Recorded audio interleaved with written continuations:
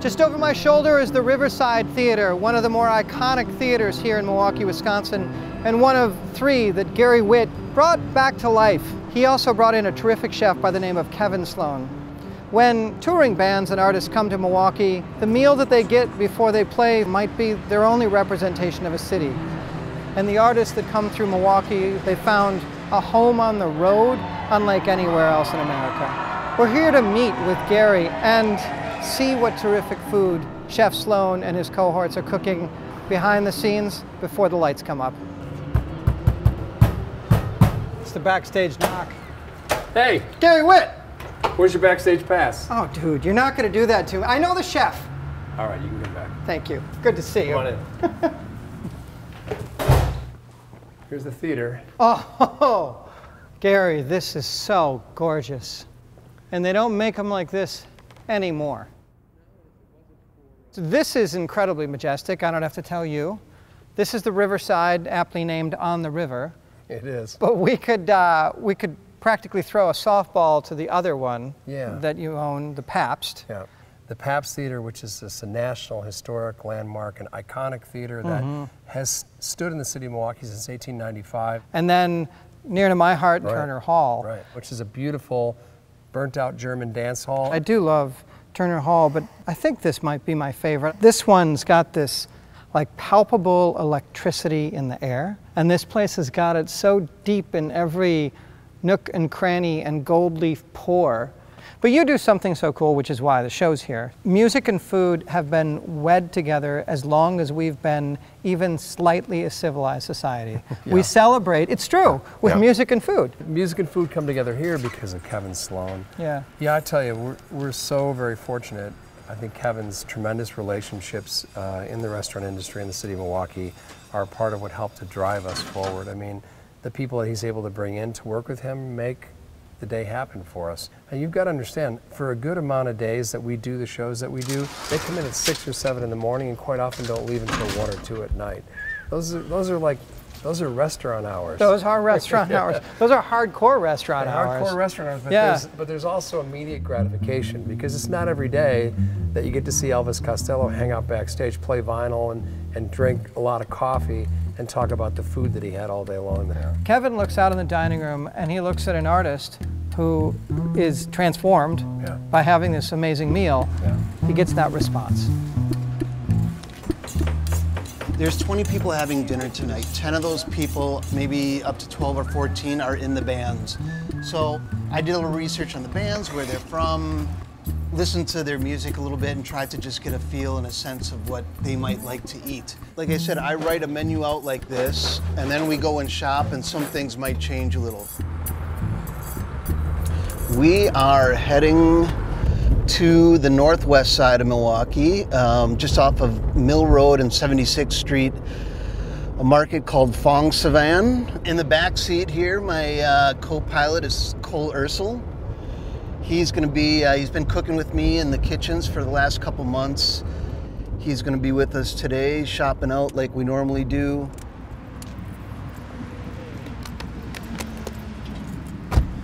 You can see the 2 buildings here. This is the original building. I think it used to be an automotive shop where they rebuilt transmissions or something like that. And then this beautiful new building that just went up a few months ago. I think today what we're gonna do is focus in the older building where they still have a lot of their dry goods. They have a little produce section, a really kick-ass cafe where we can get some stuffed wings. All right, let's do it.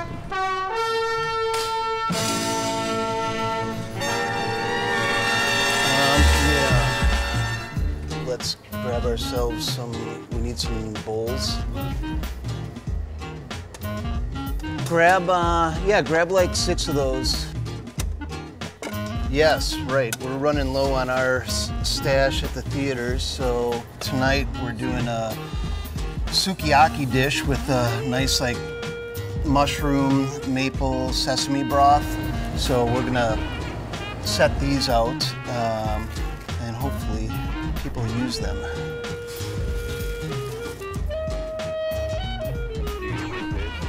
No, do that.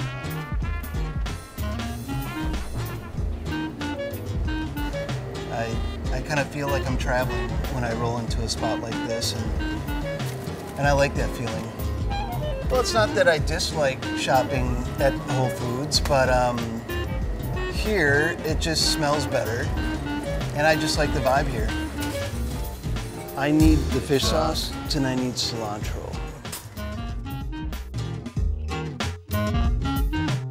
I'm looking for some vegetables, maybe in the cabbage arena for the sukiyaki dish.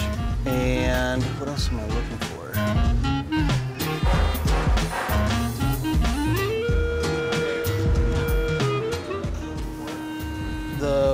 The rib belly. Yep. And a small order of rice. It's just like a Thai-style sausage. They sell them raw. I've bought in a few packs and cooked them up. The stuffed chicken wings here, hopefully they're ready already, but they're super amazing. Yep, that's the stuff right there. That is the stuff. I got an order of the pork rib belly. I got 3 stuffed chicken wings and some sticky rice. Appreciate it.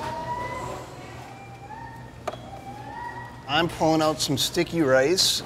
This is like a pork, I'm not exactly sure, but I think it's part pork belly and part ribs.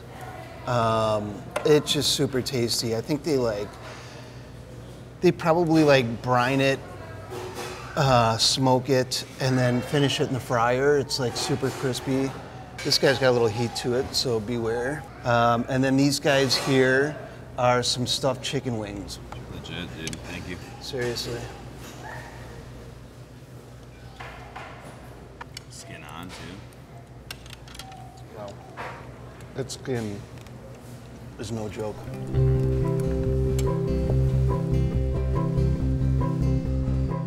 Well, we're gonna hop back in the Jeep and head downtown. We're gonna go to Walker's Point to the new Cermak. And after Cermak, still in Walker's Point, we're gonna stop over at Mushroom Mike's facility in the Harbor District there and pick up our mushroom order. And then we're gonna head over to the kitchen at the Riverside.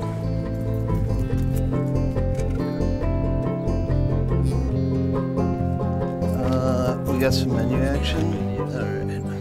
We've got some produce to get. I'm thinking some greens. This guy should do the trick. They've got nice like Asian produce here, the cabbages and long beans. I gotta remember rice. I definitely need rice. Rice and dried mushrooms, which I wonder if they're gonna have those here. Yeah, we'll just rock these guys. We need creme fraiche, right? You know, we gotta keep moving forward, but we'll get it done. We always do. So we are Mushroom Mike bound. You know, I ordered mushrooms, greens for the sukiyaki dish, some trumpets and some chanterelles, yep. Maybe some garnishing flowers. I think that might be it. This totally looks like a mushroom growing operation from the outside, doesn't it? What's up, Chief? How you doing? Doing good? How you doing, dude? Doing a little shopping today, I guess. Yeah, we're scooting all over town. What do you got for us? Cream of the crop, chanterelle buttons from this weekend that we picked. Our lion's manes, just some daylily buds, our blue mix of borage and cornflower blue baby. Those are gorgeous, vegetable man. buttons. And some first of the year lobsters from out west. We have just a couple minutes because we're flying, but do you want to just give Cole a peek at your coolers? These are all ready to go into the rooms. We kind of have been doing a 3-tier stage after we grow them. We let them rest outside of the incubation room for a couple days. This is all mushrooms that are ready to start fruiting. And we bring everything in here. How wild is that? That's pink oyster. Yeah, that's our first strain of, we got a really super strong strain from India in pink oysters. So Yeah, I can't the wait. mycelium's Did you say, that like, red, 30 days? you know. Yep, 30 days, so. These just cryo seal bags that are made for this. They breathe, but Yep. Yeah, they so breathe, but they're sealed. we tell them where we want them to come out of the bag. Now you just get how many cuts can you get out of that? This is our 7th fruiting of our lion's mane mushrooms off of these, but these ones are just about done. Do you have any dried mushrooms here? Yeah. Do you think I could just get like a small baggie? Awesome. We can hook it up. Sweet.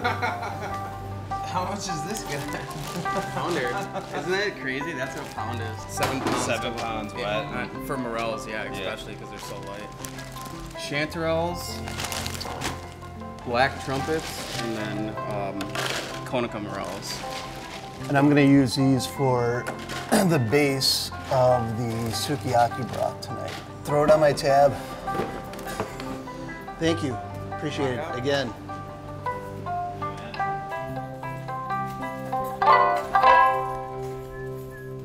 I said this to Kevin in the past when we were talking. I said, you know, somebody who's world famous for their art may come to Milwaukee for the first time, and the meal that they eat may be their only representation of our city. Yeah. That's a lot of pressure.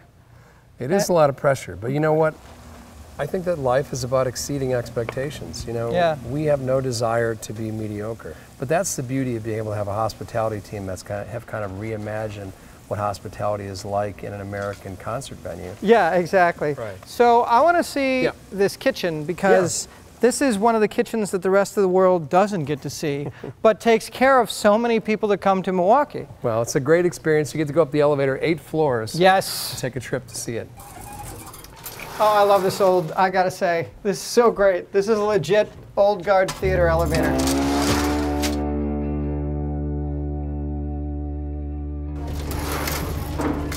And 8 floors later, here we are. Oh, right on. I like your style because your dining room and kitchen are on the penthouse level. This is what a well-heeled rock and roll dining room should look like. Yeah, vinyl, video games, great posters. And the reality is places like this, when you invite artists to come and play here, especially when you see big names like Tony Bennett, you know, Ryan Adams, Willie Nelson, when these types of artists come and perform here, they add the tens of millions of dollars worth of branding that's used in their names to be able to help to brand the city, to make it a cool place to come. People want to come to downtown Milwaukee now. That's incredibly rewarding because of what it is that we do, and we also understand that we're not just booking concerts or entertainment, we're not just hosting bands, we're not just feeding bands backstage. We feel like we're an integral part of changing the city and making the city a better place. Right. Yeah, this is a cool room. Like, I would want to hang out here for a long time. Hello, kitchen. Hello, chefs. So, what are you all working on? Here we've got some Lake Superior whitefish. We're doing a schnitzel for that. Kind of old school German prep with some potato pancakes, some rotkohl, applesauce, creme fraiche. Great, yeah, we always like to give somebody a little slice of local flavor here, and at least for Cole and I, this is like right up our alleys. This is starting rotkohl. It's just like a braised sweet and sour red cabbage. So I start out with onions, red or yellow, doesn't matter, and lots of pork fat. This is bacon fat. Then I'll come in all the cabbage that Julie shredded up, and I'll kind of coat all the cabbage in duck fat. Then after that, I'll sprinkle in some sugar and then deglaze with a pretty heavy amount of red wine vinegar. So you get like a really nice, like sweet and sour kind of pungent cabbage with a nice crisp, and it's like a really deep, beautiful purple. Is this guy done, Cole? It's done, it's just hot. Kevin lets me always make the rotkohl, which I think is a good sign. I'm very German. My grandma makes cabbage. Like this Christmas, she got hurt, couldn't make Christmas dinner, and so I had to captain the dinner shift. And we brought it down to her at the hospital, and she ended up telling me that it's not like hers, but she actually thought it was pretty good. So I'll take that. I'll take it. You look like you're ready for service, my friend. You know, I wish that were the case. So I'm doing a Provençal-style fish stew. This was on the menu when I was cooking at Sanford's, and there was so many things that I loved on the menu there, but this was my favorite thing. Caramelized some tomatoes and some fennel that I'll chop up here. I've got a really nice fish stock that I made, a saffron-infused fish stock, so that'll go in there as well.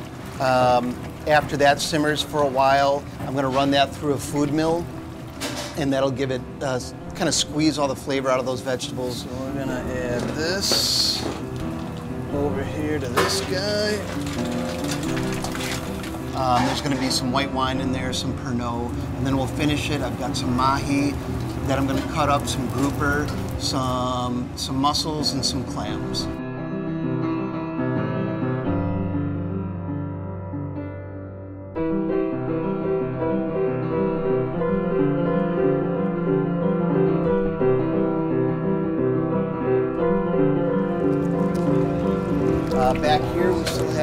broth for the collard green sukiyaki. That's mushroom. Collard green sukiyaki? Yeah, so we've got noodles, we've got collard greens, we've got all sorts of mushrooms. We've got daikon, a few other vegetables that we got at the Asian market today. And then we're just gonna add some maple syrup that I just brought back from my friends up north, Sue and Phil Miles. So I'm gonna dump that in I don't know, about a half an hour. We're still working on the plating for that. And we're in the Riverside Theater right now on the 8th floor, but the bands, 2 of them are playing at the Pabst, like 2 blocks away. Normally, yeah, we have to think about plating a little bit differently. I write menus a little bit differently for shows that we have to pack up and send over there. So, you know, it's part of the gig.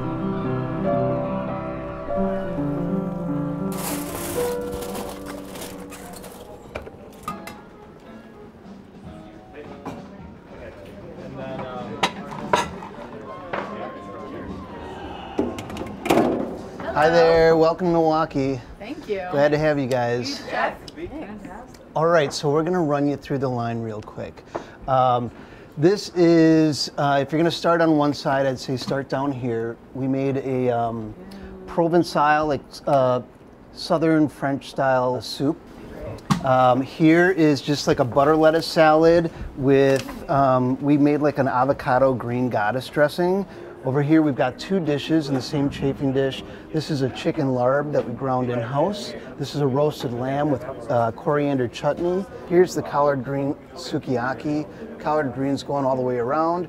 But we've got some nice local mushrooms from our forager Mike. There's some brown rice noodles in the middle, and then sesame maple broth in here. And then this one here is kind of, I always like to do like a Milwaukee or Wisconsin dish. White fish schnitzel with some potato pancakes. Underneath is a pickled red cabbage called rotkohl. And then we've got some potato pancakes back there with a little bit of sour cream. And there's some homemade applesauce right there. Beautiful. Unbelievable. Thank you.